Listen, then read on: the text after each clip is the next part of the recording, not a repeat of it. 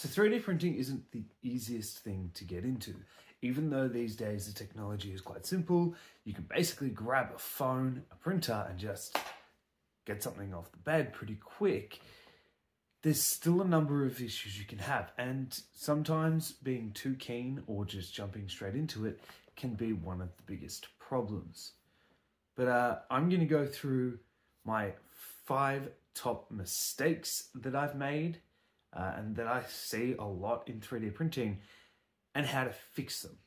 So let's jump into it.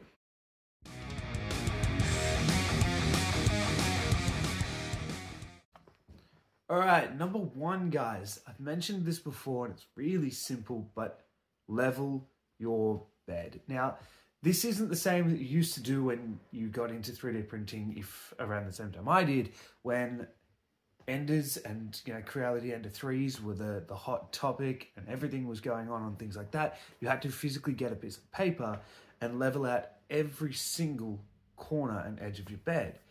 This was important. You had to level the center, the corners, everything, because if one bit of the bed was off, you wouldn't get the right adhesion.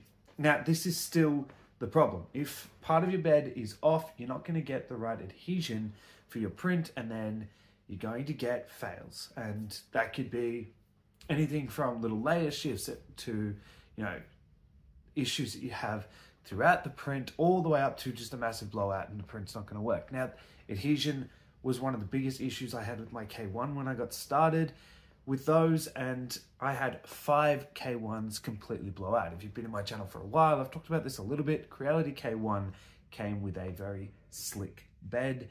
No matter how well you leveled it, it was quite common for adhesion to be an issue and it would blow out. It's probably why they sold it with a glue stick in it. Which is the only 3D printing company that I've seen in a long time now that still actually promotes using glue on their beds. But stepping back, we're talking about leveling. So when you want to level your bed these days, most printers, unless you're still using an old Ender 3, in which case, yes, you're going to get the paper, you're going to get, there's thousands of videos on that on YouTube and all over the internet. Go and have a look. But if we're just talking about, modern day printers or the newer printers like your A1s, your K1s, anything from Bambu, you don't have to level the bed yourself anymore. You don't have to get a piece of paper and level it out. You're not doing what, I've done it on the Solvols and other printers. You're not actually checking all that anymore. You're not doing, your simple mesh anymore either. What you can do though, every single print, and I recommend every single print, it's even just a setting on the A1 or any of the Bambu printers, if you're using MakerWorld, you can actually just set to have it level every single time. You are moving that bed on and off to remove prints. Things get on it, it gets dirty. If it goes around and it actually checks, it will compensate. Doesn't mean it has to be perfectly flat, but setting the auto level for that print, it will compensate for that print and you will get a nice clean print. So level your bed, guys. Now, back in the day, we would talk about brims and things like that when you're attaching your print. Now, this doesn't just help it to adhere. One of the ways that it does that is it actually does let you see in that first layer what you have got going on the bed. Now, I still recommend this a lot of the time, guys. If you have a big print especially, put a brim on it. Watch that first couple of layers, see that it's level. If it's not working out and you have something dodgy in the corner, take it off and start again. 100%, that's the best move. All right, so mistake number 2 that I've made a lot is printing too fast. As I said before, you can get into this hobby and you can be so eager to get something awesome like a helmet straight off your printer or something massive like R2-D2 or a big droid, and you jump straight in. And with printers these days, like the A1 or the Creality K1, they advertise certain speeds. It can print up to 600 MMS and it has a starting speed of the... Cool, awesome. Doesn't mean you should do that. So yes, the Bambu Labs can print up to 600 MMS. That's great. And on some of the printers like the P1S, the P1P, and even the X1C, they can certainly do that. I have seen the A1 do that. I wouldn't recommend the A1 doing that. And although it's the printer that I do recommend the most, especially if you're just getting into the hobby, it's not what I would recommend doing with it. Do not set it to that speed. I set most of mine to about 400 to 500 MMS.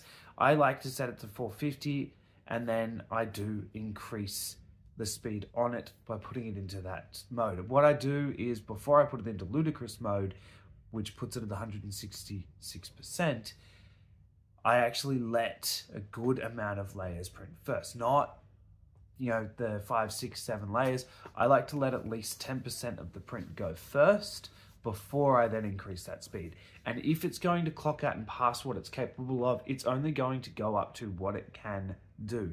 If it's capable of that, like on the A1, it will. Now, if you're using a printer like the Creality Ender 3 V3, then I don't recommend, they say 250, I don't recommend doing that. 140 is my limit on that.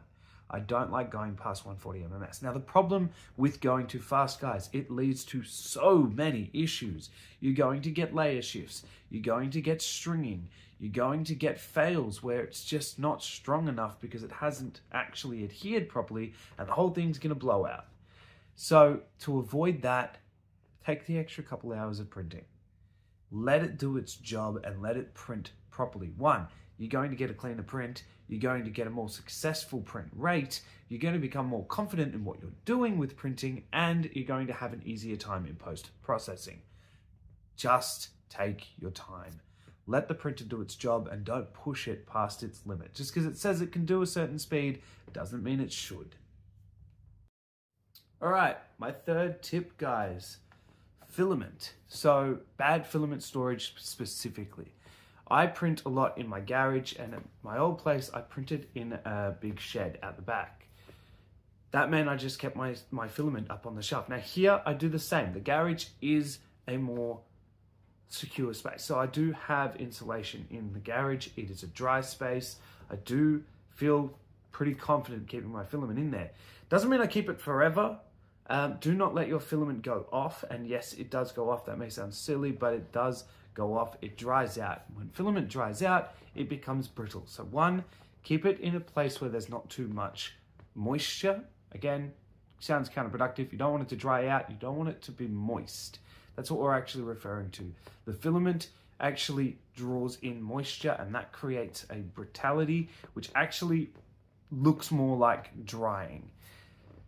And if you have a dryer box, I know it sounds silly, you don't want it to be dry, but you want to dry it out. Put it in a dryer box before your print. So put it in, let it dry properly. It's like a way of curing the filament before you print with it. Now this will save from the filament being too brittle. When the filament's too brittle, it breaks. It doesn't extrude properly. It gets shredded up by the extruder, and it blocks up your printer. You don't want this. That's the last thing you want, because that means more fixing and cleaning for you and more parts to buy. Stay away from it. Just store your filament somewhere safe, and if you can, get a dryer. That's it. My mistake number 4, guys, is ignoring my maintenance of my printers. Yes, I talk a lot about fixing my printers. I talk a lot about going in and getting rid of clogs, getting rid of issues, leveling things properly, doing all that. That's the basic maintenance we had back in the day. Now that was just keeping your printer going. That's not maintaining the printer. You get little messages and warnings these days of grease your printer, grease the axes.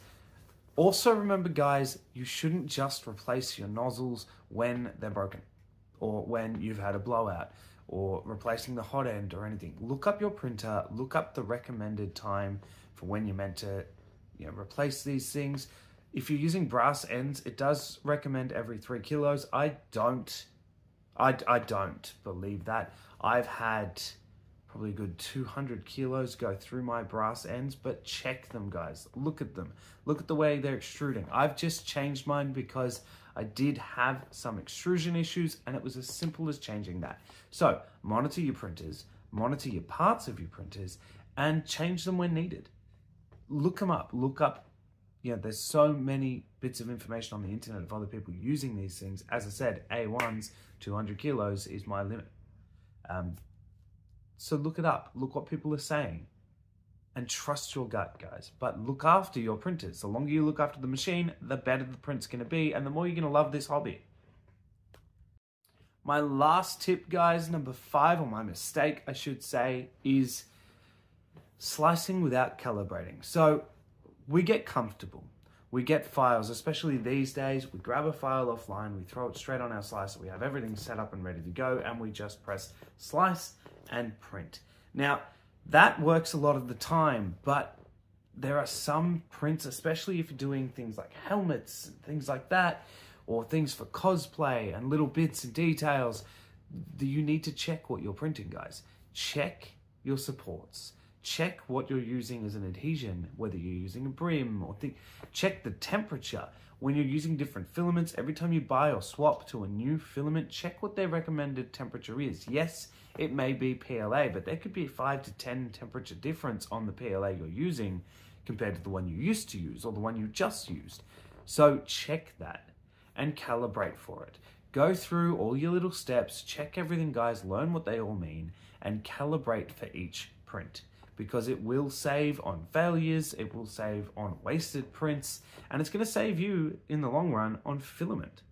So what might take an extra 5 or 10 minutes and is going to be a skill to learn is well worth it. So give it a shot. Now that's it from me this week, guys. I hope you've enjoyed this one. It's a quick one. It's just my 5 mistakes I've made and that I've seen a lot in 3D printing, and what they cause and how to fix them.